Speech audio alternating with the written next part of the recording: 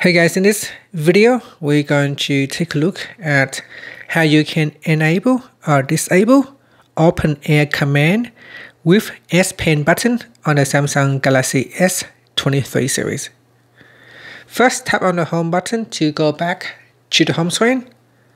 From the home screen, swipe down at the top to open up quick settings. In here, tap on the settings icon. Next, we scroll down and then tap on the advanced features. And then tap on S Pen. Now scroll down the screen and tap on Air command. In here, go down to the last option and then tap on the Open Air command with pen button, toggle button to switch it off, turn it on. Now this will allow you to open up Air command menu when you press on the button if it is switch on.